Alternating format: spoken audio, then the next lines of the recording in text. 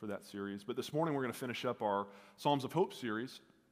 So if you are new to West Hills, we've spent this past fall studying through the 16 most hope-filled Psalms that I could find, because God knows, again, we've needed all the hope that we could get these days. And so we've found hope in God's listening ear, Psalm 13, God's care, Psalm 23, God's protection, Psalm 27, His redemption, Psalm 30, God's deliverance, Psalm 31, God's goodness, God's faithfulness, His nearness, His help, His trustworthiness, His strength, His rule, His keeping, His omniscience, omnipotence, and omnipresence.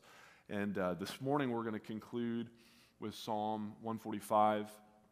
This sermon's entitled, His Greatness is Unsearchable, Our Hope in God and Our Response. So all of our study, in a sense, is going to come to sort of a culmination in this final psalm, and its reminder that all of our hope is ultimately to be found in God. And as we're going to see, the final thrust of this psalm isn't just to point us to God. Psalm 145, perhaps more than any other that we've examined together, goes beyond that, and it calls us to actually respond to God, to this caring, redemptive, faithful, trustworthy God of ours. A God like that deserves and demands a response from us. And last week, I pointed out that, as A.W. Tozer said, what comes into our minds when we think about God is the most important thing about us. That our theology, our view of God, more so than any other single trait about us, is going to shape every aspect of our lives. Who God is to us will dictate how we respond to Him, and how we respond to God means everything. When Polly's mother, Peggy, turned 16, her mother, Polly's grandmother, took her on a Sweet 16 visit trip to New York City.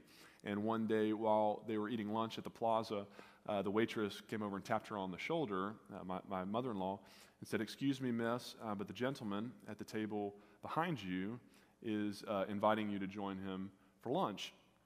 And so my 16-year-old mother-in-law turned around, looked, and saw an attractive, older man with piercing blue eyes wink at her and gesture her over. And she was confused and a bit creeped out.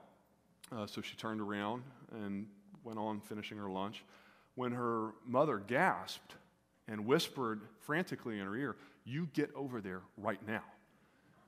And she was still puzzled, but obedient to a fault. My mother-in-law reluctantly walked over and sat down and forced a smile and forced conversation for about 5 or 10 minutes while this total stranger finished paying his bill. And then he leaned in, he gave her a kiss on the cheek, he slid his room key across the table to her, he got up and he left. At which point Polly's grandmother came running back over and asked, "Do you have any idea who that was?" And clearly my mother-in-law didn't, so she said, "That was Frank Sinatra." Now I know what you're thinking. Frank Sinatra was a creep. And it may be true, but that's not my point in telling you the story. The point of the story is simply that who we think someone is determines how we respond to them. I mean, to my mother-in-law, he was just another creepy old guy. But to her mother, I mean, this was old Blue Eyes. Right? This was the goat. And so when he calls you over to his table, you go. And friends, I'm convinced that the reason that so many people are so disinterested in the God of the Bible, or worse, so opposed to Him, is because they've gotten the totally wrong idea about Him. That what comes into their minds when they think about God is not actually who God is. They wouldn't recognize Him if He was sitting at the table right beside them. And so when He invites them, they ignore Him, or worse, they run from Him. Unlike Frank Sinatra, God is not creepy. Unlike many non-Christians' perceptions of Him, our God is not a cold, calloused, cruel, capricious, condemning, disapproving dictator. He's not the cosmic fun police who made up a bunch of arbitrary rules to make sure that no one down here gets to have any fun and who's constantly keeping a running tally to make sure he knows exactly how displeased he needs to be with all of us. That's not our God. Our God is great and our God is good. And because God is great and good, our rightful response to him is to praise him and to proclaim his holy name to others. That is your bulletin this morning. That's all 4 points right up front. That is Psalm 145 in a nutshell. God is great, God is good, and I know you're all naturally thinking, let us thank him for our food, but we're going to see this morning we've got so much more to thank him for than just our food. Our proper response to God's greatness and his goodness is, yes, thankfulness and praise indeed, but David is also going to call us beyond that to proclaim his praises for the whole world to hear.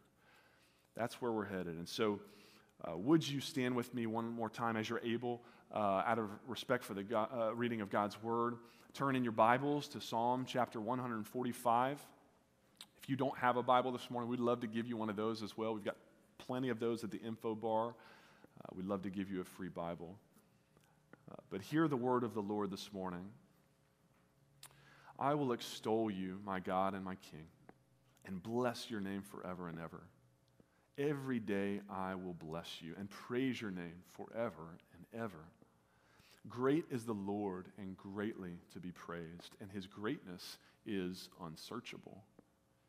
One generation shall commend your works to another and shall declare your mighty acts. On the glorious splendor of your majesty and on your wondrous works I will meditate. They shall speak of the might of your awesome deeds, and I will declare your greatness. They shall pour forth the fame of your abundant goodness, and they shall sing aloud of your righteousness. The Lord is gracious and merciful, slow to anger, and abounding in steadfast love. The Lord is good to all, and his mercy is over all that he has made. All your works shall give thanks to you, O Lord, and all your saints shall bless you. They shall speak of the glory of your kingdom and tell of your power to make known to the children of man your mighty deeds and the glorious splendor of your kingdom. Your kingdom is an everlasting kingdom, and your dominion endures throughout all generations. The Lord is faithful in all his words and kind in all his works. The Lord upholds all who are falling and raises up all who are bowed down. The eyes of all look to you, and you give them their food in due season. You open your hand, and you satisfy the desire of every living thing. The Lord is righteous in all his ways and kind in all his works. The Lord is near to all who call on him, to all who call on him in truth. He fulfills the desire of those who fear him. He also hears their cry, and he saves them. The Lord preserves all who love him, but all the wicked he will destroy. My mouth will speak the praise of the Lord, and let all flesh bless his holy name forever and ever. This is the word of the Lord. Let's pray. And now, Father, may the words of my mouth and may the meditations of our hearts be acceptable and pleasing in your sight, O Lord, our rock and our Redeemer. For your glory and in your name, Jesus, we pray. Amen. You may be seated. Greg, I don't know if we can get the slides on the back monitor here as well. Thank you. So Psalm 145 is, I'll give you some context here. It's one of 7 acrostic psalms, meaning that each of the 21 verses of Psalm 145 begins with a different letter of the Hebrew alphabet, Aleph, Bet, Gimel, Dalet, etc. And so J.M. Boyce notes in his commentary that Hebrew poetry employed acrostics for 3 reasons. Number one, it was an artistic device to add a certain beauty to the psalm, much like rhyme does in our poetry. Secondly, it may indicate that of that subject, the author is trying to cover it completely from A to Z, as we might say. And number three, an acrostic may have been a mnemonic device designed to assist young pupils in learning the Psalms. So my wife has a gift. She can remember the lyrics to just about every song that's ever come on the radio in her entire life. I, on the other hand, I literally could not sing for you all of the lyrics to my favorite song of all time from memory. I can remember King Griffey Jr.'s batting average from his rookie season because I'm a numbers guy, but I'm not a lyrics guy. And so acrostics help folks like me. But this Psalm 145 was particularly important for young Jews to learn because this psalm is still today recited 3 times a day by devout Jews all over the world. Twice in the morning and once in the evening. The Talmud declares that all who repeat Psalm 145 thrice daily will have a share in the world to come. And remember, the Psalms were essentially an Old Testament hymn book. So Psalm 145 is titled A Song of Praise of David. It's actually the final psalm in the Psalter that is attributed to David, and it's the only psalm with this title, a song of praise. There are lots of psalms of praise in the Bible, but this is the only one that David himself deemed worthy of that title because it is so thoroughly rich in praise. We're going to find that word praise or a synonym of it 9 times in this chapter, and we're going to find the word all 17 times because David wants to emphasize just how comprehensive God's praise is. He is so good to all of his works that all of his works praise him.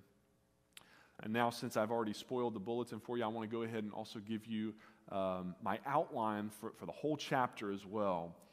I'm hoping that it might help give you some sort of frame of reference for the big picture before we dive in verse by verse. So you'll see here the whole passage broken down.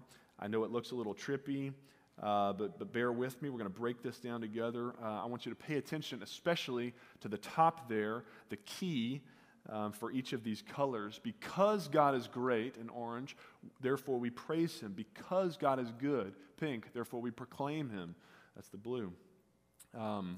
And so I want to quickly also, before we dive in verse by verse, and define these 2 terms biblically, because sometimes we conflate them and sometimes we just water them down in the English language. But biblically, when we say that God is great, what we mean is that God is set apart in his perfection. This is not great like, your wife's meatloaf was, oh, that was great, honey, last night for dinner. This is set apart in perfection. Greatness carries with it both the connotation of set apartness, to be unusual or considerable, of extreme or notable degree, distinguished or extraordinary. But specifically in God's case, he is set apart in his perfection. He's wonderful. The dictionary says very good, first rate, of noble or lofty character, having unusual merit, very admirable. So that's what we mean when we say God is great. He's set apart in his perfection. And God's goodness is related, but to say that God is good is to say that he is benevolently caring. He's characterized by or expressing goodwill or kindly feelings, desiring to help others, feeling or showing compassion. And so another way to think about greatness and goodness is to say that God's greatness refers to how amazing God is intrinsically, just in and of himself. God is awesome. To say that God is good refers to how amazing God is towards us. Okay, you got that? And so there's obviously some overlap there. We're going to see that in this passage. Some of these verses and phrases could be highlighted in both orange and pink. But as we work our way through here sequentially, we're going to start in verse 1 and go to verse 21. We're not going to go topically in the order of your bulletin, how I broke it down. And so if you want to try and go through and categorize each of these phrases and verses as we go and put it in its appropriate color, you can try that. Good luck keeping up. But here we go. Verses 1 through 3, David says, I will extol you, my God and my King, and bless your name forever and ever. Every day I will bless you and praise your name forever and ever. Great is the Lord and greatly to be praised, and his greatness is unsearchable. So David says, we praise God. That's the green. I extol you. I bless your name. Every day I will bless you. I praise your name. Why? Because he's great. Because great is the Lord, and his greatness is unsearchable. Verse 1, he says, we praise him because he is my God and my King. I should remind us of Psalm 47 that we studied a few weeks back.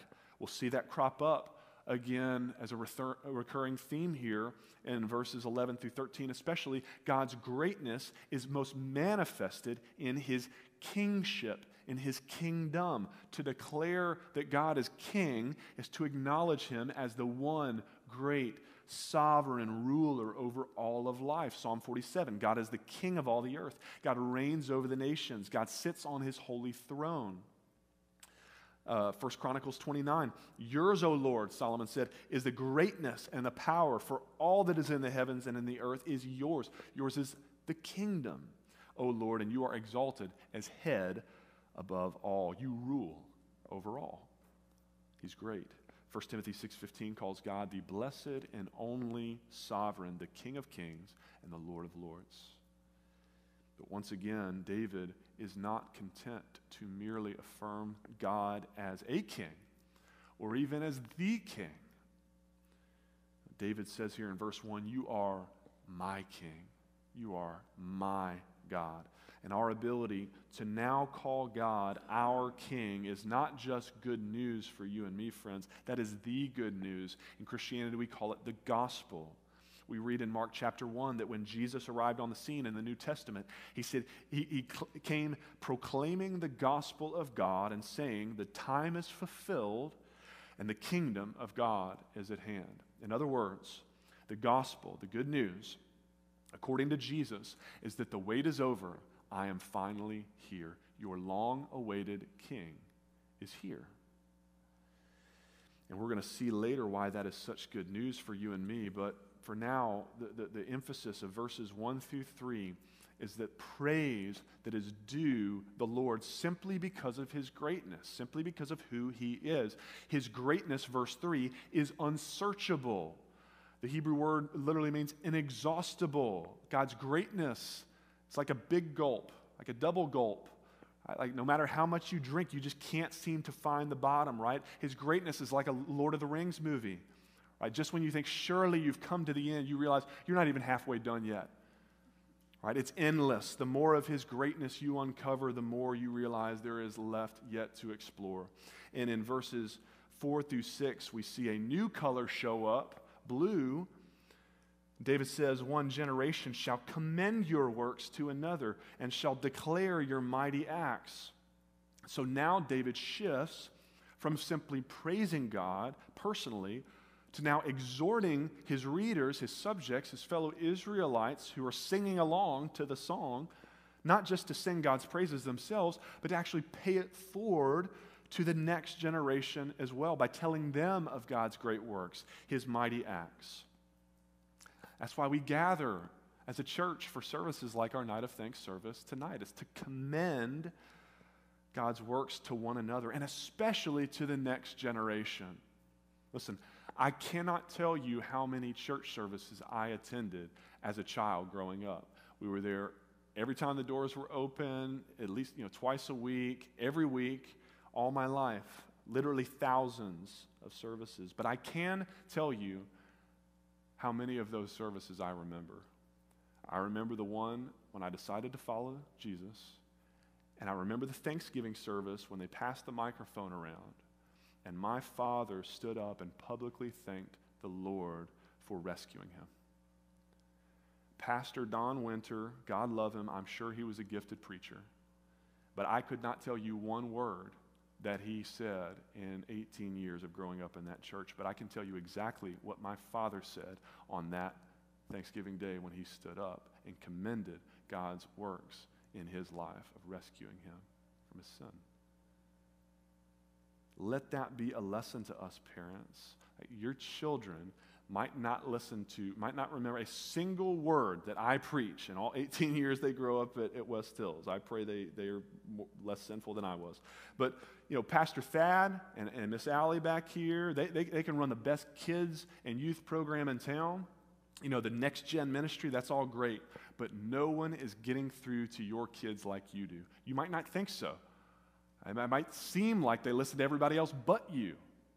Teenage parents of teenagers. But I promise you, no one is getting through to your kids like you can. That is why Deuteronomy 6, immediately after God delivers the most important commandment in the whole Bible, you shall love the Lord your God with all your heart, with all your soul, with all your might. God's very next commandment is he says, you shall teach these words diligently to your children. You shall talk of them when you sit down in your house, when you walk by the way, when you lie down and when you rise.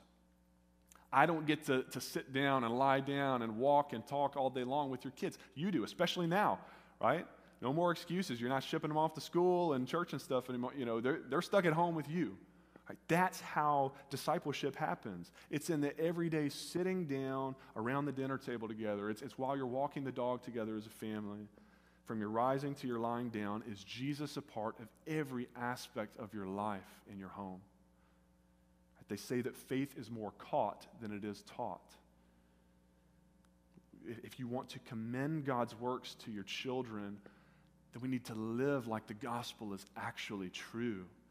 And if you really believe that you deserve to be in hell right now, but instead you get to enjoy the crisp beauty of a fall day, the tender embrace of your loved ones, right, the unparalleled deliciousness of your wife's chicken piccata, right, and one day you're going to get to enjoy all the splendors of heaven for all of eternity with Jesus. If we really believe this good news, then we are naturally going to live like the most joyful people on the earth.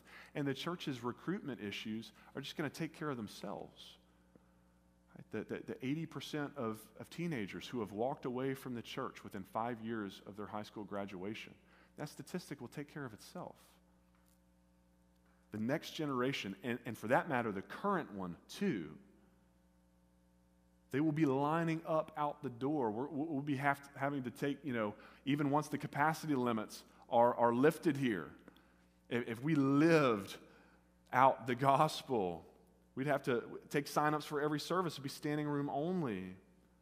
People would be lining out the door to get what we got. Our genuine, heartfelt praise and enjoyment of God is the best form of witnessing, proclaiming him to the world that there is. But it doesn't stop there. We see that in verse 6. David's going to say, yes, actions speak louder than words, but we are also still called to speak. Verse 6, he says, they shall speak of the might of your awesome deeds, and I will declare your greatness. And so this whole, maybe you've heard the St. Francis of Assisi quote, that, preach the gospel at all times, and when necessary, use words. That's garbage. Because we use words whenever possible. Whenever we get the opportunity to tell people about what Jesus has done for us, we're going to do it. Romans 10, Paul says, everyone who calls on the name of the Lord will be saved. But how are they going to call on him who they have not believed in? And how are they going to believe in him of whom they've never heard? Someone's got to tell them, brothers and sisters. That's what Jesus left us here to do. Right? We'll get to praise him for all eternity in heaven. The only thing we won't be able to do in heaven is proclaim him. It's to witness, evangelize. That's why we're here. It's sandwiched right there in the middle of Psalm 145. You've got verse 5, one generation proclaiming, they shall speak of him. But in the middle, you've got verse 5, on the glorious splendor of your majesty and on your wondrous works I will meditate. You see that green there again. Personal praise, this proclamation, our paying it forward, the good news of our great God, it's got to start with our own hearts being changed when his people will meditate on what God has done for us. I just want to encourage you this week, just a practical, just if I can give you something, a practical application, something you can do to try and put this into practice this week. Would you just take 1 minute every day this week, just 60 seconds, that's it, every day to simply preach the gospel to yourself? Just remind yourself, every morning when you wake up this week, it can be as simple as reminding yourself, I should be in hell today. But by the grace of God, I get to be here in this amazing world, and one day I'm going to be in heaven with Jesus forever. Just meditate on that and on the depths that God went to, the lengths he went to send his son Jesus to die for you, to make that reality possible for you. And see if that doesn't begin, that meditation, if it doesn't begin to increase your joy. And I bet that every day this week will be Thanksgiving. Every day can be Thanksgiving for you, right? If we will meditate on God's good works in our lives. And I bet it starts to spill over into your proclamation as well, the blue, declaring his goodness to those around you. I'll give you one more practical tip on that one, the proclamation. I know we're not supposed to be getting together with our extended family for Thanksgiving. I'm breaking the rules, and I am. Maybe you are too. Even if you're just doing Zoom, the Zoom thing to check in with your extended family, can I just suggest that you start a new family tradition this year? Every year, my family, when we sit down around the Thanksgiving table, we go around in a circle, and we just share what we're thankful for this past year. It's a beautiful, simple family tradition. And I want to encourage you, if you have unbelievers in your family especially, I want you to prayerfully consider, and I know that maybe you pray for these people regularly, but you evangelize them less regularly because it's awkward, or you know that they already know and they're tired of being preached at, they've heard the gospel already, whatever the reason is. But can I just encourage you, you never know. How many times did you have to hear the gospel before you repented of your sins and believed and trusted in Jesus, right? I just encourage you to take that opportunity this Thanksgiving to share with your loved ones how thankful you are that Jesus rescued you from your sins and raised you to new life in him. And if that is your story, let's proclaim it around our dinner tables this Thanksgiving as a church. Amen? And that's verse 7. Verse 7 too, David continues, they shall pour forth the fame. We want to pour forth the fame of God's abundant goodness. They shall sing aloud of your righteousness. And now we get introduced to our final color, the pink. God's goodness, his abundant goodness. God's greatness makes his goodness that much more astounding to us when we realize just how holy and perfect, how awesome and majestic our God is. We truly do have to ask ourselves, as David does elsewhere in the Psalms, what is man that you are mindful of us? God, why does a being like you even take notice of pathetic creatures like us? But inexplicably, friends, he does. He does. And he doesn't just notice us. What do verses 8 and 9 say? He doesn't just notice us. The Lord is gracious and merciful, slow to anger and abounding in steadfast love. The Lord is good to all, and his mercy is over all that he has made. That is as glorious a description of your Heavenly Father as you will find anywhere in Scripture. Like if anyone ever asks you, what is God really like? And if you know that they are envisioning God as that disapproving dictator, as that dispassionate disciplinarian, take them to Psalm 145, verses 8 and 9. Just read it for them. This is reminiscent of Psalm 103 that we had in the call to worship. It's reminiscent of Exodus chapter 34, God's own self-description. In Exodus 34, just on the heels of God giving Moses the Ten Commandments in Exodus chapters 20 through 31. And then what do the Israelites do, if you're familiar with the story? Immediately in the next chapter, chapter 32, they build themselves a golden calf to worship instead. But does God give up on his children? Is he the kind of father that just leaves and searches out another family to parent instead? No. He declares in chapter 34, I am a God merciful and gracious, slow to anger and abounding in steadfast love and faithfulness, keeping steadfast love for thousands, forgiving iniquity and transgression and sin. And friends, you and I cannot help but read those words 3,000 years later now without thinking of Jesus. It is in Jesus Christ, God's Son, that God's grace and his mercy, God's slowness to anger and his faithful covenantal love, God's forgiveness of sin and his merciful invitation to all find their climactic fulfillment in Jesus.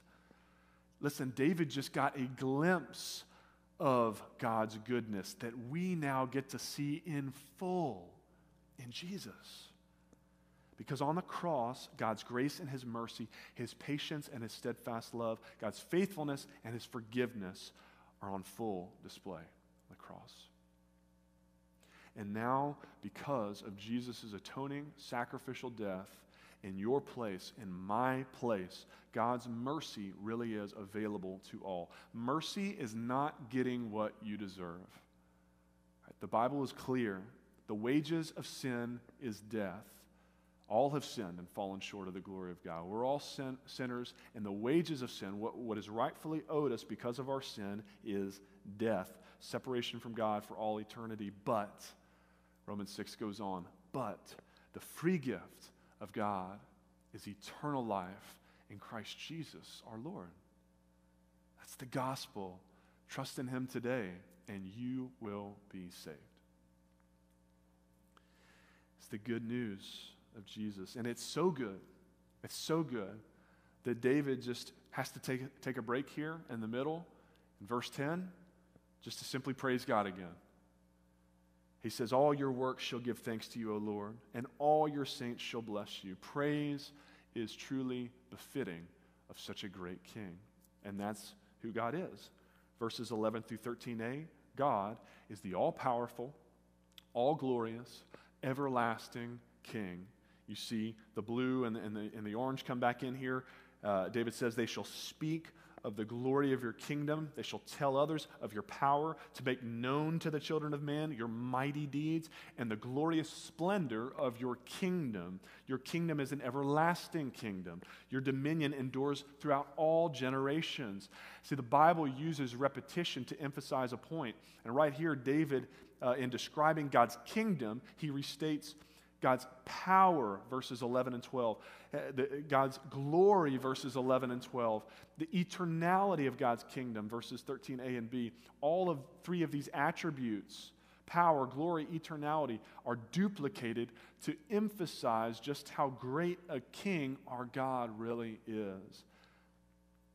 But he's not the kind of king that we would expect him to be if that's all that you knew about him.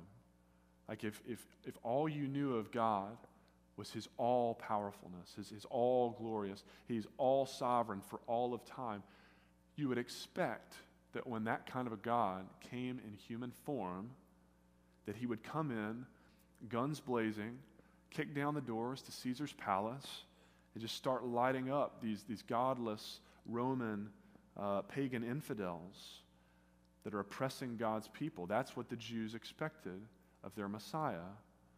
That's the kind of king they wanted Jesus to be. They wanted Jesus to be a new David. You know, David, the guy who collected Philistine foreskins for sport. David, of whom the crowds chanted, Saul killed his thousands, David his 10,000s. We want the new David, his 100,000s of Romans. As many as it takes to overturn this political power structure and reestablish God's earthly kingdom. But Jesus said, I'm sorry to disappoint you. My kingdom is not of this world. I've got a better kingdom than that to offer you. In fact, he said, I've got some bad news for you. He said, everyone born into this kingdom, the earthly kingdom that all of you spend so much of your lives trying to get ahead in, running the rat race, it's hopelessly futile. This world is passing away and everything with it, everyone with it. I don't know if you noticed, but 100% of people born into this world will die. And Jesus said in John 3, you have to be born again. You have to be born into a new kingdom, to my kingdom, to a spiritual kingdom, an everlasting kingdom. 1 Peter calls it an imperishable kingdom that can never be shaken. But this is not just, pie in the sky, by and by, until you die, spirituality. Jesus didn't just preach the good news of the kingdom. He proclaimed, he proved, he fulfilled, he manifested that kingdom in his own mighty acts and wondrous works.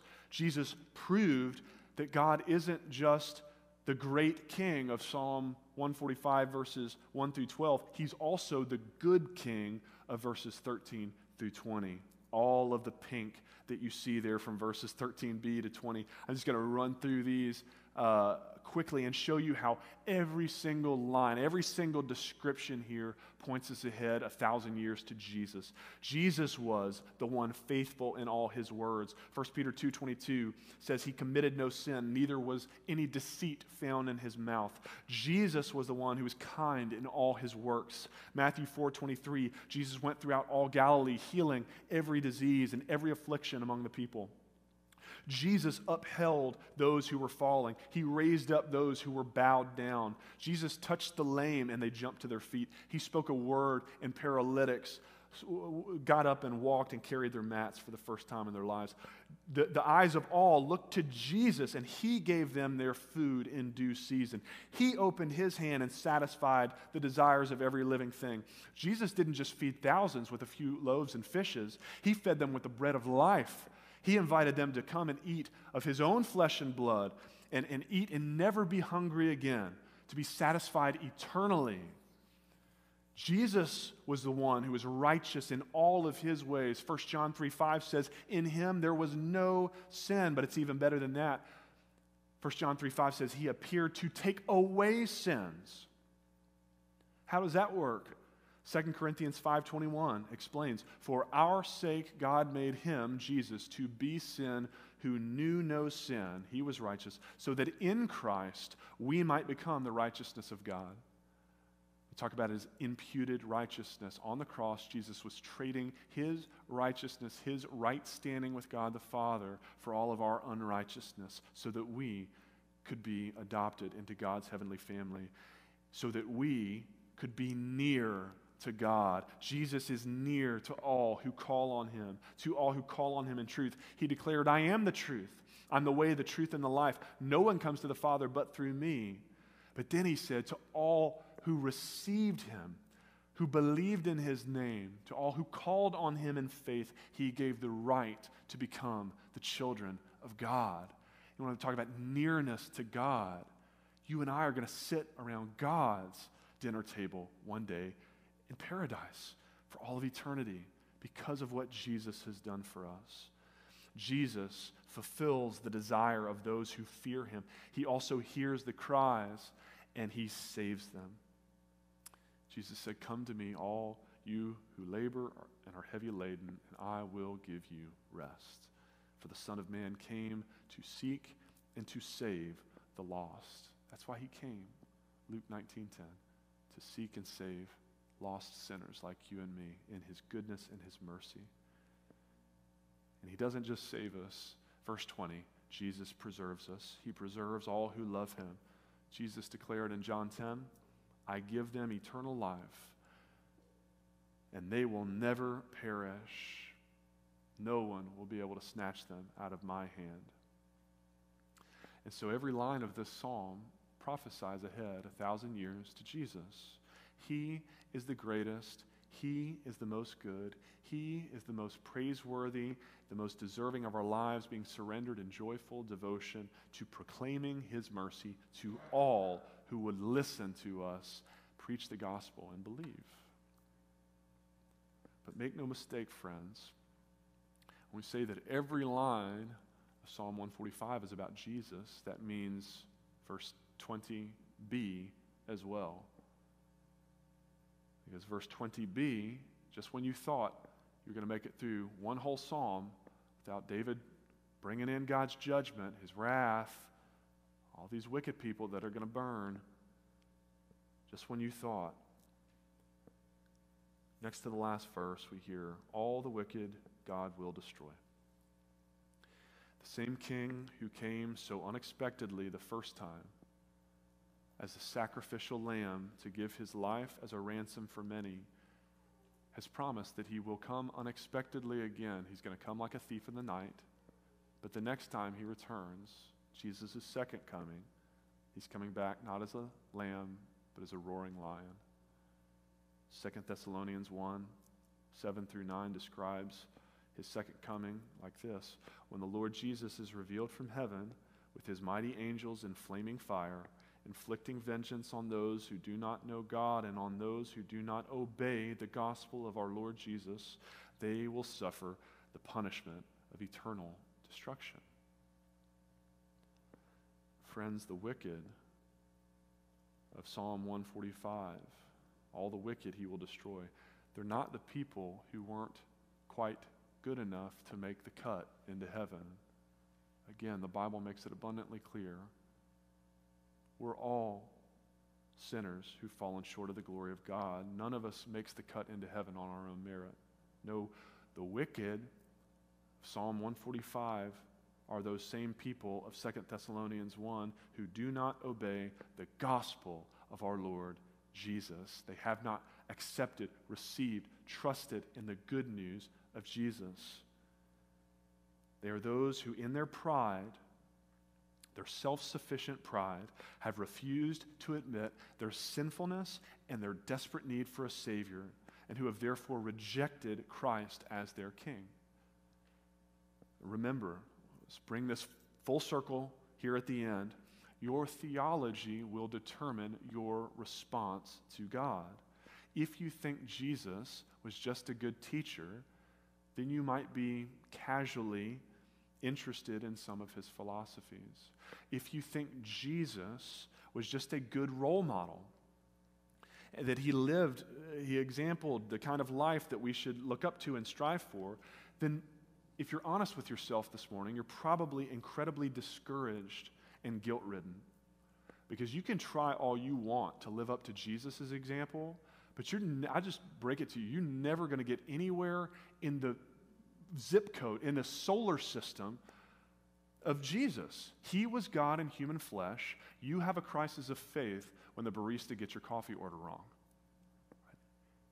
He was perfect. You're not that good. I hate to break it to you. God doesn't grade on a curve.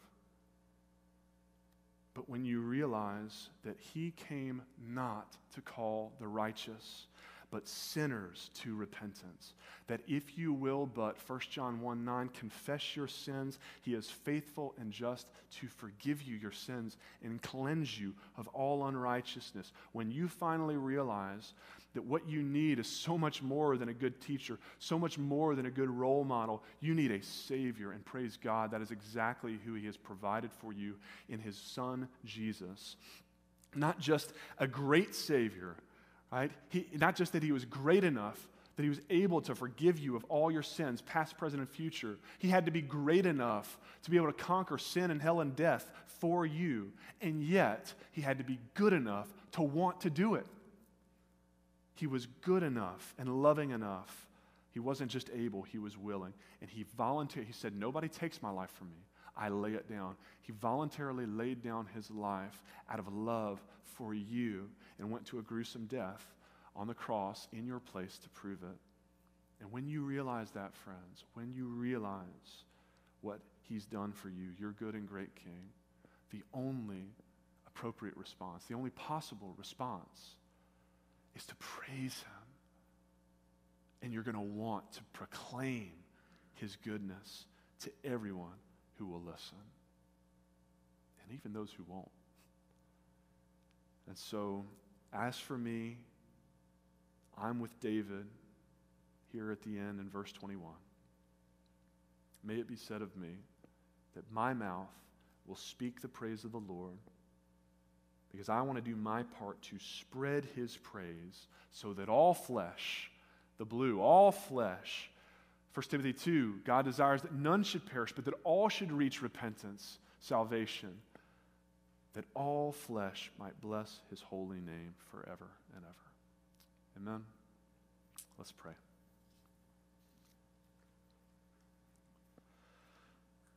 I want to give you just a moment now as the Holy Spirit leads and calls and draws you just internally. Would you respond? You've heard the gospel this morning. You've heard how great and how good God is. Will you praise him and proclaim him?